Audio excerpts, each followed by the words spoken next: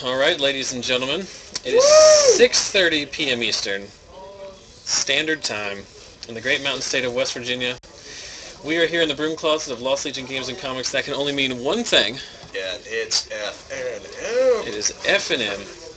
Friday Night Magic from Lost Legion Games and Comics in beautiful downtown South Charleston, West Virginia. My name, as always, is Zachary Evans. I'm joined tonight by, I think, the same crew that was in here last week, wasn't it? That would be an accurate statement. Sam, Hanna, and Jordan Pectyo. Yep. How are you fellas doing this evening? It is standard. Well, time. guys, I'll tell you how I'm doing tonight. I'm living the dream. For the last 21 weeks, I've done this silly little broadcast from this broom closet via wireless. But tonight I'm hard. due to, as for those of you who follow on our Facebook page are more than aware, through a very diligent hour and a half I spent on Wednesday not playing Commander or cubing and instead pulling wire through the tile, the drop ceiling tile of this store. We now have a hardwired internet connection. My connection speed is stable and as high as it's ever been. Oh my So, God. for those of you who watched last week, we did have a lot of issues with connectivity. The stream was very choppy. Even the YouTube videos after the fact were very choppy. Hopefully, knock on wood, we will have that sorted out this week for you. Let's talk some business. Like I said, we are here at Lost Legion Games and Comics in South Charleston, West Virginia, playing Friday Night Magic. This is a standard tournament, as it always is, and it looks like we have 31 runners tonight. So we broke back over the 30 participant mark. This is the last week some of these guys will be here. In fact, both of the gentlemen in the feature match, we'll talk about them later, they are part of the 4, 5, or 6 guys that are going back to college. So we will lose those. We will lose those numbers, but hopefully we can get back to some near 50s like we were before Christmas. So we appreciate, of course, everyone who's both our diligent fans that have watched for the last 5 months, and for anyone who's new tonight. Thanks for checking us out. These guys will be ready to fire off here shortly. Let's talk about the participants. On the left is a Mr. Nick Reid. Nick has played on camera multiple times before. Last week, he was playing a Bant control deck. This week, he is playing, I have no idea. I asked him, I'm familiar with the decks that Nick owns, and I asked him if he was playing any of the 3 that I knew he owned, and he said no. Then I asked him if he was playing something fun, and he said no. And then I walked away because I got tired of playing 20 questions. So we will, that will be a surprise for me, just as it is for you. On the right, Casey Skibbe. And he is playing Burn at the Stake combo. So here's what happened. A few weeks ago, we had the first installment of Max Turner Needs a Deck, in which you, our faithful stream viewers, get to vote on what deck local fan favorite Max Turner plays at FNM. You chose Burn at the Stake. He played it to a top 8 finish and multiple highlights of the night. It was hilarious, and it was very fun to watch.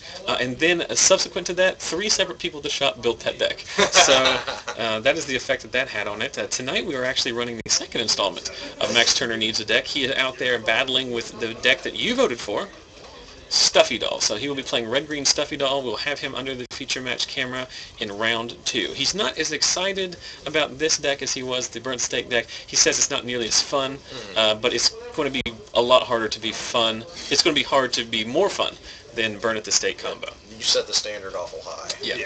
So I apologize, we got a little bit of downtime here. Nick's shuffling pretty hard here. He might have had his deck piled out, or he might have just put it together, so thoroughly shuffling up. You might be asking yourself, Zach, what are those 3 oddly sleeved magic cards in the middle of the play area? I know I would. That's a very good question, and that, of course, as we will see them flip over, is our house playset of rock, paper, scissors cards from Unglued, Rock Lobster, Paper Tiger, and Scissors Lizard. That's how we start all of our feature matches. If you'd like to win your own playset, we give them away every week, so stay tuned to round 2, where we will give you information on that, and also draw for last week's winners. Also, remember this week, or last week, we said we were giving away a playset of Deadbridge Goliath. Scissors Lizard wins.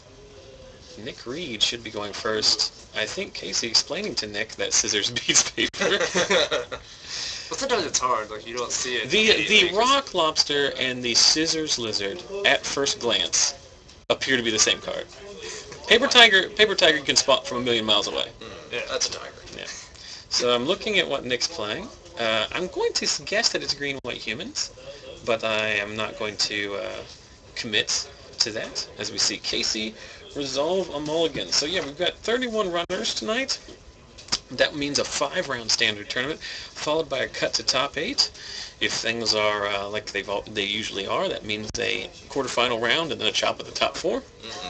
But we will wait and see, and we'll be bringing you coverage of all of that goodness throughout its duration. Got a lot of fun stuff planned tonight. Quite. Actually, I don't know if we have a lot planned. We just have a lot of one thing planned, which of course is talking about spoilers, because there were about what I would call a metric crap ton of spoilers released this week. Yeah, and they were really interesting spoilers. And they just keep eking out, too. Interesting. You know how the debate about power creep and how Wizards R&D refuses to admit that there's power creep? You cannot look at any of the cards we're about to spoil tonight, or at least the top 5 of them, and deny power creep, including one very significant X spell, which I still am baffled as a Magic card. We'll talk about that.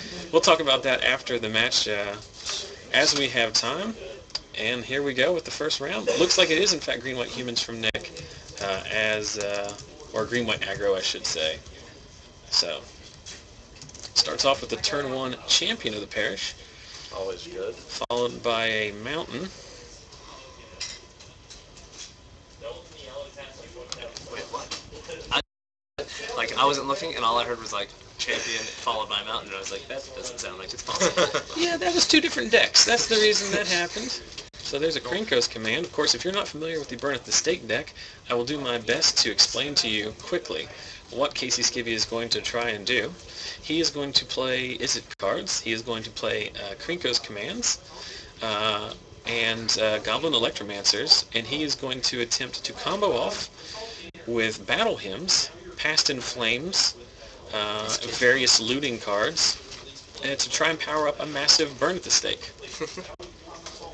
Max Turner did it 2 weeks ago to great effect. Did Max or is Casey using Epic Experiment? Max was using 2 copies. I believe I saw while he was shuffling, Casey is also running Epic Experiment. So we'll see exactly what he's doing. This looks like Silverblade Paladin, so this game might be over. Pretty good. This is not a good matchup for Casey by any means. Well, I mean, there is a chance he can go off this turn, right? I can go off turn 3? It's very difficult for him to go off without an Electromancer. But short of a Rancor, Nick can't beat him this turn. So here he's going for it. So 3 mana floating. 3 mana floating. Infernal Plunge. Battle Hymn. Going to go up to 4 mana floating. Yep. Not the best Battle Hymn. I love Storm and Standard. It's the best thing in the lot. Not the best Battle Hymn. The Battle Hymn is incredibly powerful. All these cards are incredibly powerful when Goblin Electromancer is out. Oh yeah. That's actually the card. Yeah, it's nuts. Yeah. I think Casey is stalled here. I think he may have made a math mistake. Oh no, he's going to go up to 5. 5. That's Burn at the Stake. And then he's going to reforge the soul. So how much is he floating right now? At none. 0. None? He consumed all of it. Well, because those battle hymns were effectively just like pyretic or desperate rituals. See, here's the thing. Casey's pretty desperate right now, if you know what I'm saying. Well, okay. Here's the problem I would say that just happened. That's a bad pun. Okay. That's one bad pun. One bad pun. You get to 3, you get banned from the Broom of Cloth. Well, basically, he just refilled the aggro deck's hand Yes. which means Rancor. I'm just assuming that means Rancor. Well, Rancor wins him the game. Anything short of that isn't. I mean, Casey's not going to win this game. The cards that he has to have in his hand are pretty specific. Snare? Champion. Thalia. He's not going to be able to beat Thalia either. Thalia. Oh, geez. So he should be able to survive with chumps, but yeah. But he's not going to be able to come in. The deck can't really function without a significant number of tokens. So what does the deck have to deal with creature-based decks like this? Hope and a prayer. Yep. I actually don't know in the sideboard. Is it Staticaster? It's played in some sideboards. Okay. The problem with that being that while it's a perfect answer to Thalia and the mana guys, and oftentimes the gather the townsfolk tokens, it doesn't necessarily answer a champion because by the time it comes down, it's not. It's probably a 3/3. Yeah. Yes. So Nick Reid and his green-white aggro deck take game 1, which is to be expected. He's got a pretty significant favor. He's pretty significantly favored in this match, especially on the play and with a turn 1 champion. Twice. The number of games that the humans deck, I guess it is humans, I should say. The percentage of games that the humans deck wins when it goes turn 1 champion on the play, it's got to be like 70%, I would imagine. Something like that. I mean, he's just a powerhouse. And into a silver blade that bonds with a champion is ridiculous. That is not to overuse magic jargon, but that was as close as you can get to the nut draw. I mean, it really is. Like, the only thing that would have been better than that is possibly, you could argue, Thalia on 2, simply because Thalia is more beneficial against the token deck. It but would have stopped him from reforging the soul theoretically. Yeah. Of course, he reforges the soul and just basically Wheel of Fortune. See, that's the thing. I don't think you would want to reforge until you can, like, have that excess of mana. No, I mean, Skibbe didn't want to do any of what he did, but he also knew that he was not going to have the tokens, so he just ran it out. He had to die. He was going to die if he didn't block. Yeah, if he had been able to float, if he had a Electromancer on the board, the deck runs Guttersnipe. I did not know that. it might run 1 or 2 copies. It's kind of an alternate win condition because there are some games where you might not be. It only plays 2 burn at the stake because you never want to draw 2 of them. Oh, no. But it does. Guttersnipe does serve as kind of a de facto plan B because when your combo turn, you cast a lot of instants and sorceries, so you can potentially chain them together. Yeah, like going into hymns and the past in flames and just casting stuff. Yeah, and like all of it's being shocked, like taped on to any of those, and it's like just for doing what you were doing anyway. So yeah, I can understand it. Hadn't seen it before though, like ever. Which card was that again? Guttersnipe. Like I've never seen it in the deck. Yeah, I was talking this week for those of you who are dedicated fans. Several months ago, right after Return of Ravnica came out, Stephen Bumgardner played Is It Guttersnipe deck on our feature match that week, and people were very excited about that. That actually was one of the highlights of the week that week because he ended up winning a game. He miracled a Thunderous Wrath, and then it was countered. Then he Is It Charm countered back, triggered Guttersnipe for exact damage, and it was. But he was supposed to be here tonight. I don't know if I didn't see him out there. He might have not been able to make it, but so yeah, I mean that Guttersnipe in and of itself is very fragile, but against decks that can't remove it, if you're fast enough, you can really get some work out of it. It makes all of your it's especially good in the burn deck. Yeah. Because it makes all of your, I mean, like you said, that's why cards with Battalion are so good. You're going to attack with your dudes anyway. Mm-hmm. Like you're going to hit something with Pillar anyway, so you might as well get a shock out of it. So, did you guys see what either of these guys brought in? I don't know if Casey sideboarded. He put this deck together just like kind of like at the last minute because he just wanted to play the fun one. So he might not have a sideboard built. As I realize now that my splash screen still says starting shortly.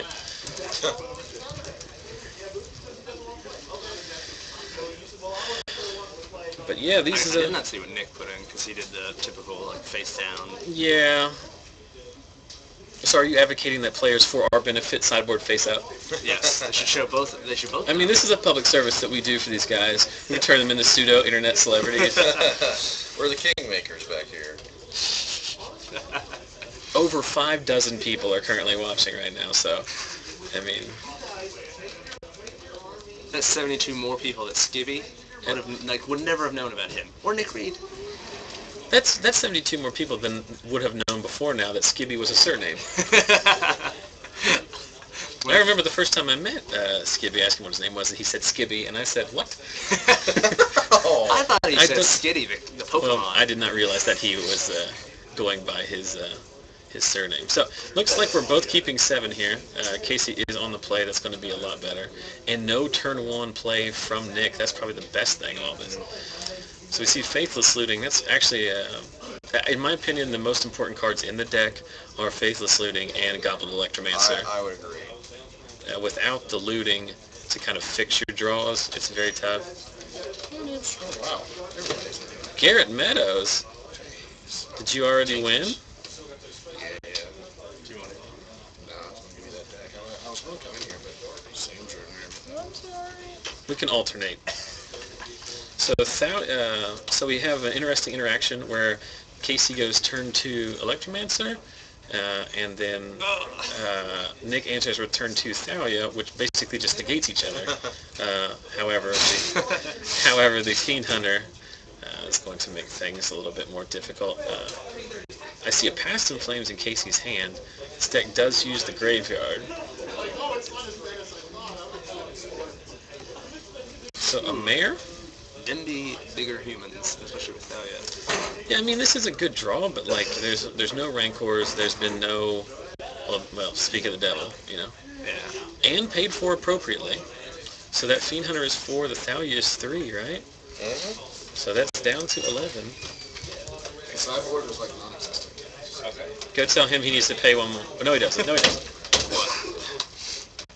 I thought he needed to pay more for the Goblins, but I forgot that he replayed a Goblin Electromancer. So, what looked like a pretty good start for Casey is kind of whittled away here. Thalia is really Thalia well, there's a lot of cards that are bad for this deck, mainly counterspells, but the Thalia is really... I think the Thalia wouldn't have been so bad, except Fiend Hunter came down. Like, if he had double Electromancer, I think he'd just be able to go through his whole deck. Like, sure. Do whatever he wants. Like, Faithless Looting for 1 on a flashback. Yeah. Double Electromancer without a Thalia is pretty hard to lose if you untap with 4 lands in that situation. I have solitaired this deck on Cockatrice a lot. And I'm familiar with the interactions. It is very strong, but it needs better part of 4 lands. Yeah. And the Electromancer makes it a lot easier. Because your Battle Hymns all net you more mana. Your Thatcher's Revolts don't cost nearly as much. Mm-hmm. Your Krenko's Commands all cost 1. I mean, I know these are like obvious things I'm telling you, but at the same time, like it's what the deck's really built around. Yeah. There's a Faithless Looting off the top. So he can Battle Hymn here, nets him 1 mana. He really needs his Staticaster wouldn't even be good here. Staticaster, yeah, that'd be alright. Yeah. So he's going to dig for business. Finds a Thatcher's Revolt and another Faithless Looting. I feel bad for Casey too because like he needs to his lifetime record on camera is very low. Like he's an excellent player. He's top 8 at all the events he's played in since he came back from states other than 1, or from school other than 1. But every time we put him under the camera, it's just it's like Cliff Markham too. Yeah, like I think Cliff has won once on camera, and that was like the first time he ever played on camera. And that's I lose Cliff constantly. Of course, I play bad decks. Well, so that's unfortunate that we didn't really get to see the power of, or I call it power. I don't know if it's necessarily raw power, but the Burn at the Stake deck can do some pretty degenerate things, but not in the face of an extremely fast clock and not in the face of a Thalia backed up by Fiend Hunter. So that's round 1. We still have a half hour left to go. One of you gentlemen want to go see if you can sweet talk. Last week, Jordan, you were very good at sweet talking people in. Do you want to look at the list? Yeah. So let's see if you can. Jordan can step outside, see if we can find another feature. Would you like to say Max Turner for like his own? His opponent won't play on camera. So while Jordan steps outside, see if we can find you another match here in round 1. Let's take this time, as we always do every week, and thank the fine folks here at Lost Legion Games and Comics for letting us broadcast their FNM to you. I don't think I can say enough about how generous it is for the folks here to, number 1, let me pull 100 foot of Ethernet cable through their ceiling during business hours, to let me eat up their bandwidth. JB, the manager, has to print me out an extra pairing sheet every round, and we've had to move to numbered tables and posted pairings and stuff like that. So they've been more than willing to accommodate us. So we definitely appreciate that. And anyone who is regional or local, we'd appreciate if you enjoy the stream, if you'd kind of pass that back on to the shop as well. Lost Legion has 4 locations: Parkersburg, Princeton, Beckley, and here in South Charleston, all in West Virginia. Convenient 2.5 to 3.5 hour drive from places like Blacksburg, Roanoke, Pittsburgh, Morgantown, Columbus, Cincinnati, and Lexington. Go to their website, lostlegiongames.com, for a calendar of events. They don't have online sales currently, but make sure you favorite their site, check out the calendar. Anytime we have a Grand Prix trial or event like that, it is a convenient distance. We do this Friday night webcast every Friday night, 6:30 p.m. Eastern, here in the good old US of A. Twitch.tv/ZachSellsMagic is the website. If you're watching now, that's obvious to you, but if you're watching after the fact on YouTube, come and try to check us out live sometime. As I always say, if you can't make it your FNM, come watch ours. You know, we've got a lot of stuff going on here while we wait for Jordan to trying to find another match. A lot of stuff going on tonight. We've got, you know, at the tail end of last week's broadcast, one of our faithful viewers, Tindra, sent us what has now become the most adorable picture ever. Well, she made some new graphics for the stream that I have subsequently plastered all over the internet. All of my avatars. That's the background so on my phone. We'll be. I hope to God it's not. Otherwise, we have some serious issues there. But we'll check that out. Like I said, we'll also check out the new round of spoilers. A lot of saucy ones. Quite. I got Joe Lewis and Mike Miller. What's his last name? Joe Lewis. All right, Joe Lewis and whoever Joe Lewis is playing. Yes. All right. Joe Lewis and not Joe Lewis. Joe Lewis and... It's Mike Miller, because I think he signed up after it started, after he had made the pairing. Okay. So is my pairings old? I think so. Or is it not Ernie? He's not playing Ernie, he's playing Mike Miller? Yeah. Oh, yeah, he's playing Mike. All right. Do you know what game this is?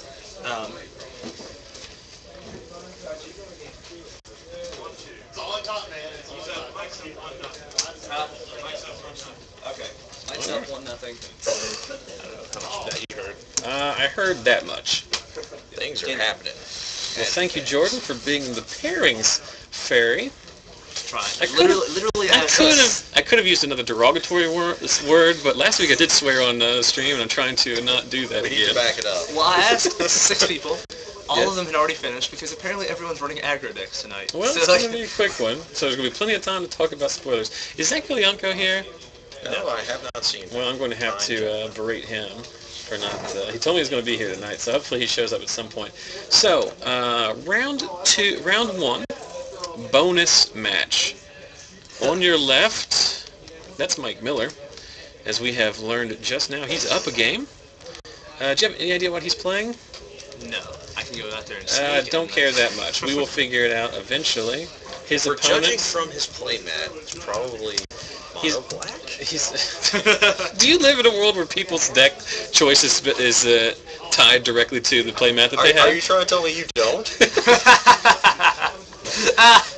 Alright, so Joe and Mike's opponent is stream regular Joe Lewis. Joe has the distinction of last week being our round 1 feature match, and also the second person in the history of the shop to drop before ever playing a game of Magic. Of course, Dave Brown did it once as a joke. Joe did it last week because of some, I think, some last-minute... Much needed family. Well, I think, yeah, it was some unplanned things going on, but he has assured me tonight that he's actually playing. Okay. It's not a joke. He's not trying to troll me by his participation. What's Joe playing tonight? Do you know? I do not. I don't. Well, since we didn't see him play last week, I have no even basis of knowing. I think he's playing like green-white something. I feel like he's playing Beats, which Joe has told me before he really doesn't like that deck. Mike usually plays some kind of control variant. I see a Chargers in his hand. He might be doing Omnidorthrag Fire. Because let's just assume everybody plays Omnidorthrag Fire. Well, he was playing a Door to Nothingness, like a 4-color Door to Nothingness deck a few weeks ago. That was not the Travis Wu deck. It was just his own take on it. Mm-hmm. But so it would not surprise me if he is playing something like that. And I apologize for the glare. So Joe's probably playing Jund. Looks like he's playing Jund. Looks like Jund. Oh, there's a lot of glare on that. Well, I definitely apologize for that, guys. I'll try to fix that in between rounds. But in weeks prior, people have told me that they can't see the cards well enough. I think a lot of those people are people on YouTube who just don't know what the cards are, and I think they're blaming it on the inability to see. So I have moved the camera down closer to the table, but the problem with that is that it takes a little while to dial in the super high-tech glare disposal equipment that we have out there, which is 2 box tops propped up by comic book backer boards. It's very high-tech here. So Mike's taking the pain. Mike's shocking himself. 4-drop means Planeswalker. Is it a Jace? No, the other one. Old Garrick Relentless. Not to be confused with Garrett Relentless. Our own Garrett Meadows. We do see a wolf token. So Joe's clearly playing Johns. The Blood Hole, ironically enough, has actually killed me a lot of times. Yeah, I have no problem with the main deck. No, this is game 2. Okay. I was upset. Woo. I was about to say, wow, this guy, he has confidence. So I'm going to assume that Mike is playing a 5-color control variant. So Slaughter Games comes out, naming, we'll see what he... Jace. So I got a funny... Huh? 5-color single? Because I only see 1 Jace coming. No, I just saw an Terminus, and there's no Terminus. Oh, okay. And not the girl. Sorry. Well, there's just a chance that he just only has 1 or 2 Jaces. You don't really need like a whole... I don't really want a whole grip of them necessarily. It's not like Mind Sculptor. I do remember like when he was first like starting to see playing standard, everyone was like, "Oh, you're playing blue? Play 4 Jace. You're playing control. Play 4 Jace." Well, he's a 4-drop Planeswalker with Jace in the name, so I can see why people would rush to that. And I think there's probably a metagame in which he was, or like right around States, everybody was playing like humans and zombies, and Jace +1 was a very good play. Yeah. But the metagame has shifted to a lot slower pace, and I think people are opting away from him for bigger, better fatties. So Joe Rizal's Slaughter Games on Jace Architect of Thought. Funny story about the Slaughter Games. This week I've been getting, I wouldn't say railed, but getting a little bit of hate from commenters because I last week said that Slaughter Games was debatable. And then in the game where Troy King resolved 2 of them, he ended up winning. So of course, if you win a game, then every play you made was absolutely correct. Right? Of course. How that it works. And my point, as we see a Duress, an old Urza's Saga, the original Duress, Ben's a Dreadbore. Another Farseek. My comment on Memoricide effects in general, not just Slaughter Games, it's not that they're bad, it's just that there are some decks where...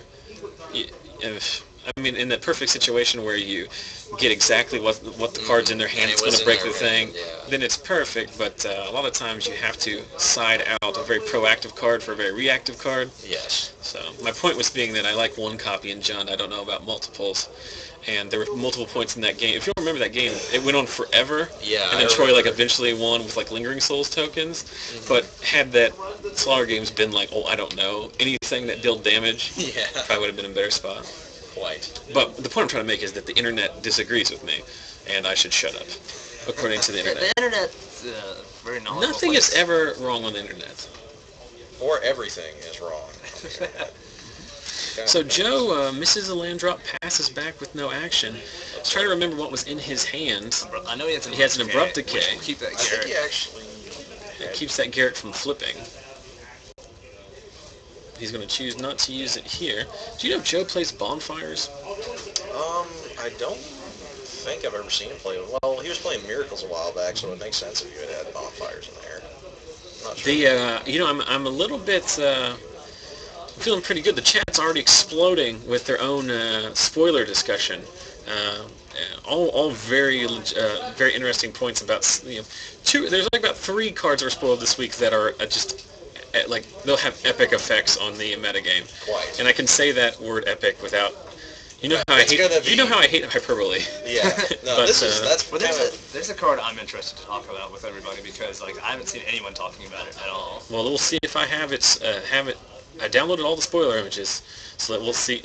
There's some that I missed, so we'll see if I have them. So Joe comes down with a Rakdos Keyrune, so he presents at least a blocker for one of these and a subsequent attacker into Garrick.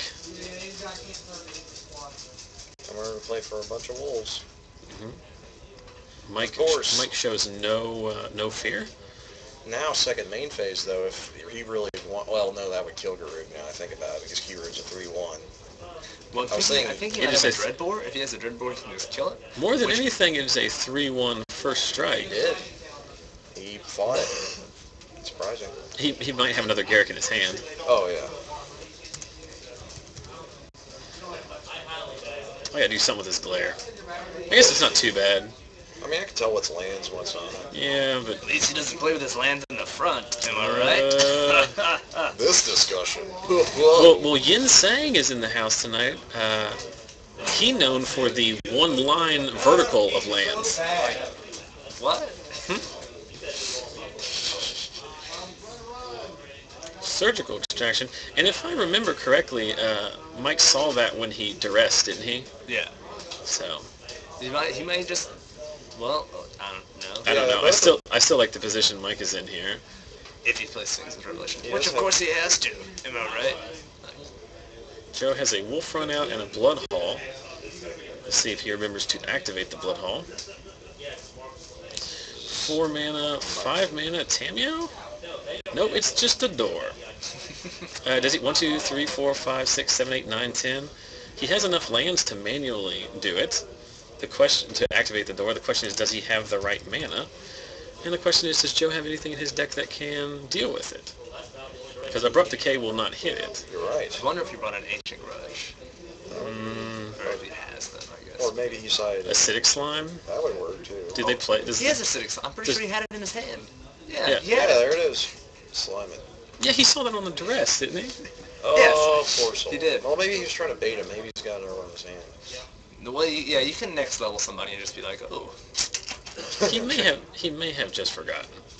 That is something that happens. Well, I do like the synergy now that he can just kind of like... Terminus. I was going to say you could Wolf Run with that slime, and it's very good, because it's just like one, get me some action going through to your face. And like you said, assuming Mike is playing Sphinx's Revelation, which, for all intents and purposes, he surely should have it in the deck, right? Quite, yeah. I mean, if you're going all the way for 4 color, then you might as well... It costs 8. Rakdos return for a lot. Is Mike playing counterspells? No, it does not look like he is. So, well, they were. They're in the yard. This game just got a lot more interesting. So tied at life, Mike playing off the top of his deck, but he does draw the Drown Yard. I don't think it's going to be. It's not effective against Jund deck though, because they don't. It still gives him a win condition. True. Joe has to find something that he can pump with the Wolf Run. Of course. The fact that he's not just immediately slamming something suggests to me that he might not have it. Mike is hellbent. Joe is not yet in top density. Joe also has Stinzy Blood Halls, so even if he doesn't get action, as long as Mike I forgot Mike was at 10 life. Good grief. Mm-hmm. Alright, so Joe's in a pretty good spot here. We got Nighthawk. And I think he's got enough mana to... 1, 2, 3... He's got enough mana to activate Blood Hall. I don't think he does. It's 5 to activate the Blood Hall. Oh, 5 to tap. Mike living the dream with back-to-back Termini. I always love terminusing one creature away. You would. It's tapping 4 for... Oh, yeah, Drown Yard. Yeah. So 5 turn... The Blood Hall by itself is a 5-turn clock. And it's safe to assume that... the Drown Yard is not a comparable 5-turn clock. Mm-hmm.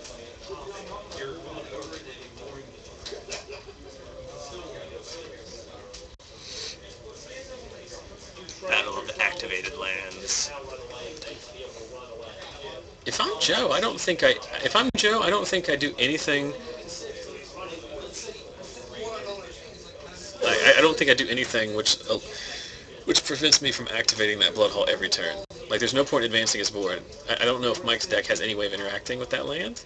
Well, speak of the devil, But see, now where he's diversified his threats, if that, yeah, I was gonna say, if the keeper would live to the next turn. What is happening right there, He's tapping it. Yeah, he's tapping in response. Very good. But now Bloodhall's gonna live, and now I... Yeah, but he can't... is Bloodhall loss of life? I think it's 2 damage to play. I don't think you care about the Planeswalker at this point. At this point, you're just like, let me push. I think you do because it will... Well, there. No, but you didn't know he had a dragon in his hand. I know, but... I am curious to look up Stensia Bloodhall to see. I think it's actually 2 damage to target player, if I do recall. Let's bring it up so that the world can see. It deals 2 damage. Deals 2 damage. It is in fact 2 damage, so... You could redirect if you so just chose. This is saucy. I really like this. This has turned out into a pretty good game. This is kind of knock down, drag out. Really. I mean, if he can Bloodhall for the win, I like it. Just because I haven't seen that since Curses. Ooh. There's a lot of cards in Mike's deck. To be fair, Mike has drawn a lot. He did draw back-to-back Terminus, I know, but... and then Joe will just... drawing blanks, basically. 2. And then upkeep. And then, yep, there it is. And that means game 3, so a very spicy comeback from Joe's Jund deck there. Forces a game 3. You know what? I'm a little bit weirded out that I don't see more plays Ghost Quarter. I mean, it's in Standard, and it's a good answer. It is being played. Usually the control decks have a copy or 2. But... yeah, it's not nearly as prevalent as say Tech Edge was back in Zendikar block. The problem with Ghost Quarter is that in instances like that, when there's a nuisance like utility land, it's a good it's obviously great. But in the instances where you're just trying to keep them off mana, it doesn't really accomplish anything. No, because it puts you 1 behind and then 1 ahead. Well, the thing is, though, sometimes I guess I could see the situation where you blow up like a shock land or something, and it really blows up their curve. Sure. But you have to you really have to be able to do a lot of like next leveling, like thinking patterns or whatever to get. There are some instances in Modern, actually, some of the blue-white Restoration Angel like mid-rangey control decks in Modern are playing a couple of them, what's the word I'm looking for? I just completely lost my train of thought. It's not even 50. It's not even 40 minutes into round 1, and I'm already losing my mind. So this is bound to be a long night. I came in here with no mind, so you're fine. That's a good thing. You can't lose what you don't have. Quite. Points taken. Point slam Hanna. I've been playing a lot of Modern on Cockatrice lately, and one of the decks I saw was using Leonin Arbiter guy, which is you have to pay 2 to be able to search your library. And I was behind. I think I might have missed a land drop or something, but they Ghost Quartered my one of my lands, and then because of his trigger, I couldn't search out my deck to get the land from that effect. Yeah. Oh, well, that's what I was going to say. In Modern, there are some decks that don't run basics. You know, and there are some instances in the game where someone will naturally draw all of their basics. So Ghost Quarter in Modern is a lot more lucrative in the sense that you can effectively wasteland someone. Yeah. Because there are matchups where it would be 100% wasteland. Even Mindscry. Also, here's a very interesting thing. Even before the new trigger rules, which made it like playing Magic like mandatory that you be like an asshole, but the trigger on the Ghost Quarter is technically a May. So if they forget to search, you don't have to feel. Previously, you didn't have to feel like it.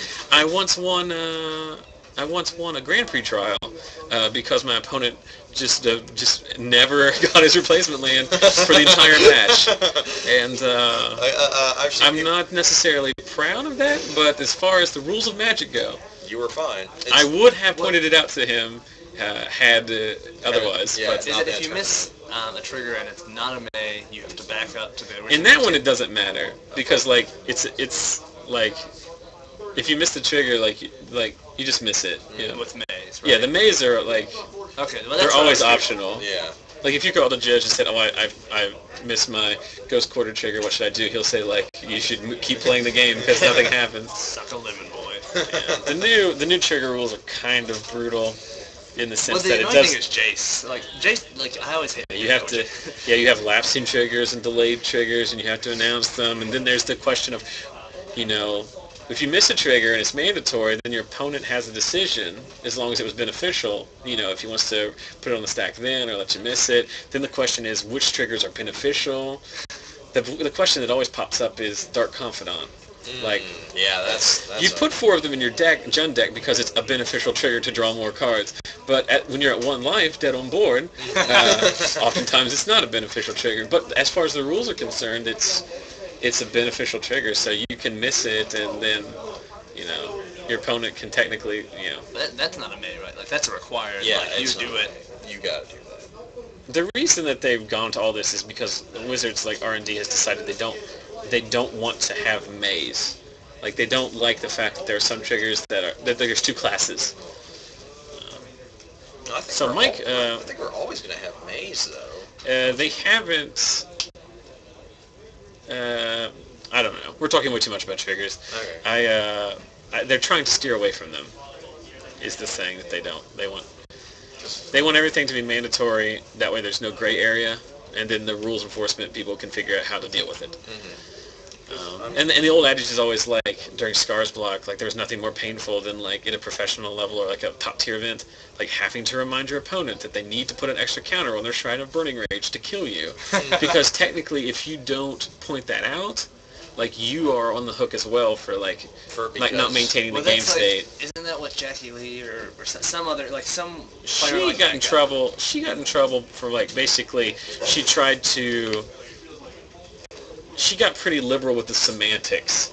Like basically she knows her opponent missed something, but then thought that by the extreme letter of the law she didn't have to point it out. Yeah. And even though that in that situation it's hard for me to feel bad for her because I don't know, she noticed something, but it's the same kind of thing. It was maintaining. Well, sometimes you're playing a jerk. I remember I played jerks who played Blood Artists. I play you all the time, so. Got me. That was an easy one. I don't feel proud about it. More importantly, back to the game, we did see Mike. He did have to mull to 1 on the play. That's a death, right? Mulled to 1. That's exactly what I said. Yeah, he mulled to 1. He mulled to 5. I almost said 3. None of those numbers are correct. So he mulled to 0. His legs living off the top. He mulled to 5. He's going right into that danger zone. He mulled to 5 on the play, but he does have turn 3 Farseek, so he is going to be able to fix his mana and partially dig out of his mull. Joe answering with a turn 1 Deathrite Shaman, or turn 2 Deathrite, I think. And there is a Rakdos Keyrune. So Joe will still be able to... get in it for 1. Yeah, he'll eat that Farseek for 2. Oh yeah, the Keyrune can activate. Okay. The Keyrune can tap for mana, so he doesn't lose any damage there. Well, as soon as he goes to Snapcast or target that Farseek, he's just going to be like, let's get this guy out of here. I don't even know if Mike is playing Snapcasters. I also don't know if it's going to matter because he did miss his 5th land drop. And as we all know, the control decks kind of live off a glut of tusks. Of mana. Control decks lose Magic games because they don't have mana. Get in there for 4. Seems good.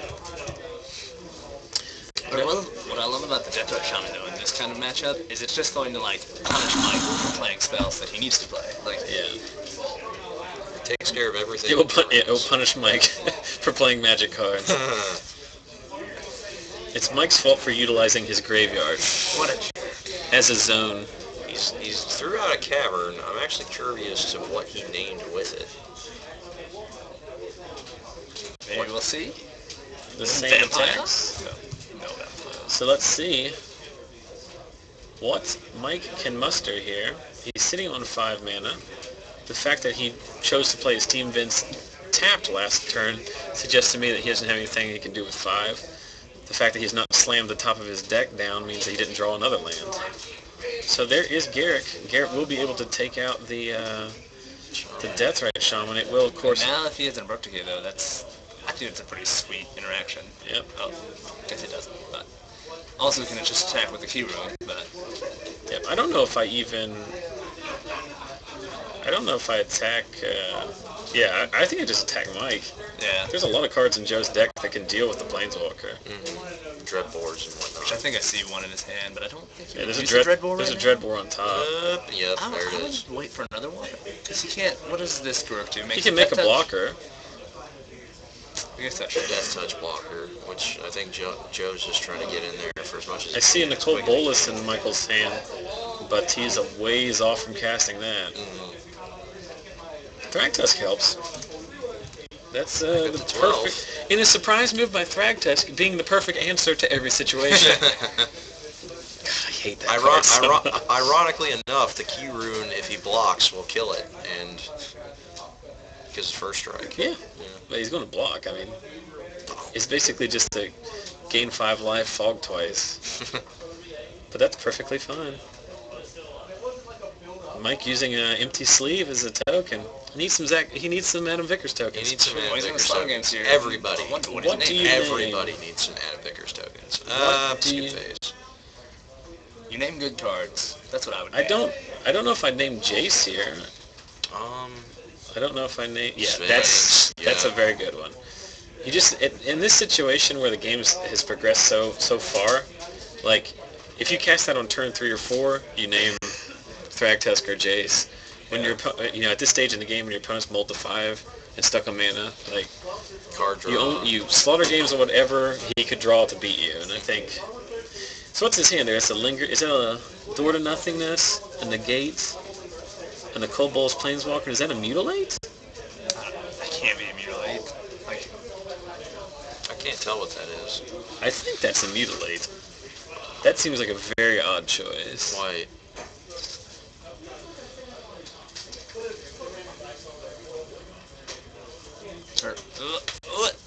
Yeah, that turns No, I think that's a Mind Rot. I might be smoking crack.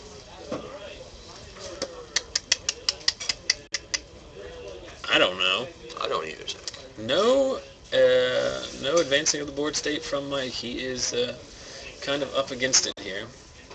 Kirune's coming over. So Kirune likely going to trade with the other half of the Thragtusk here. The best wall in Standard. How good would Hover Barrier be right here?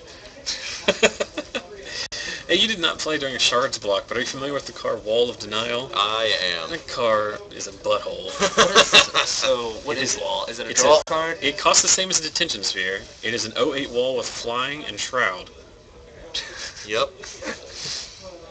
It's impossible. So how do you deal with such a thing? Hey! They were cruel. I don't know. Thragtuskington. You just swarm around it. Okay. Like, you just realize that unless you have, like, Barter and Blood or some kind of effect like Wrath of God or something, like, you're just always going to have to pile around it.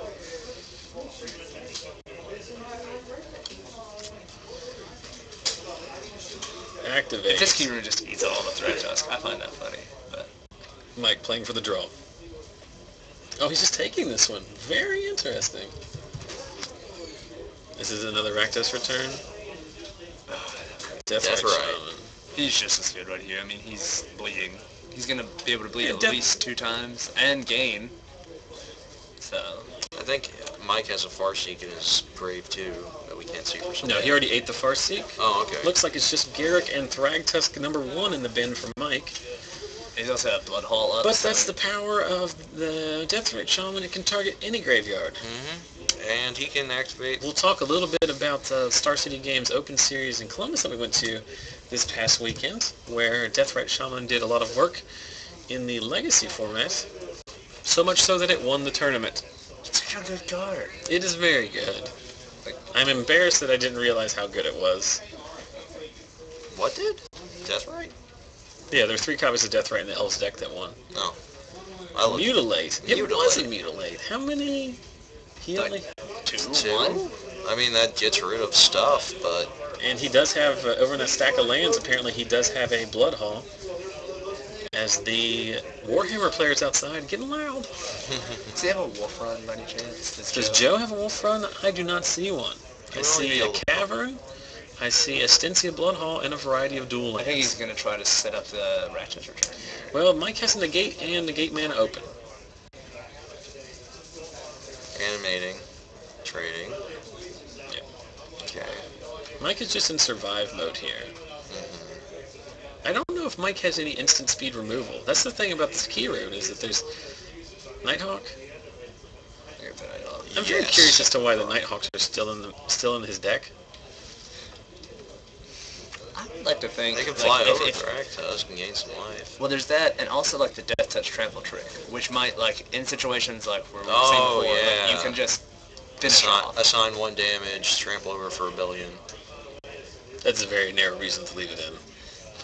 I don't know what his deck configuration is. Some of them play him in the side, some of them play it in the main, some of them don't play any. Well, it might just be a body. Like, he might just have other bodies to, like, have in the deck. But, I mean, if he's sliding in slaughter games, like, he's taking out other cards, so I don't...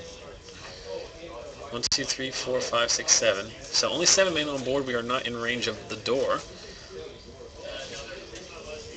Although, yeah, I think we're... I don't think we're on turns yet, so I think Joe's in a very commanding position. Time right there. But did my clock just hit time exactly at the same time? No. Just say yes. Just lie to me. Yes, it did. Yes, I nailed it. Well, it looks like pretty much the best clock on Twitch streaming in the world. Can we just agree on that? I agree. Whatever you need to What did Mike do?